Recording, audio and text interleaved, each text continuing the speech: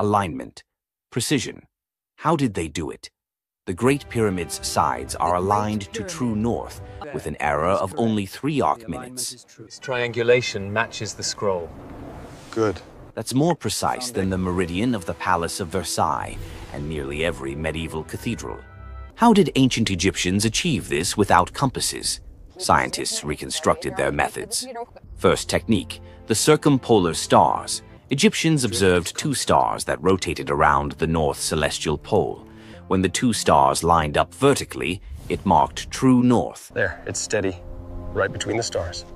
Confirmed. This double star alignment method replicates the pyramid's precision with simple tools. The shadow method.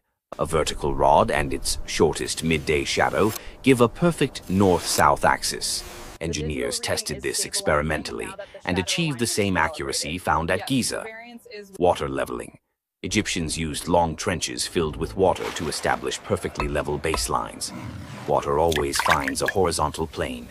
This allowed them to level the pyramid's base within centimeters.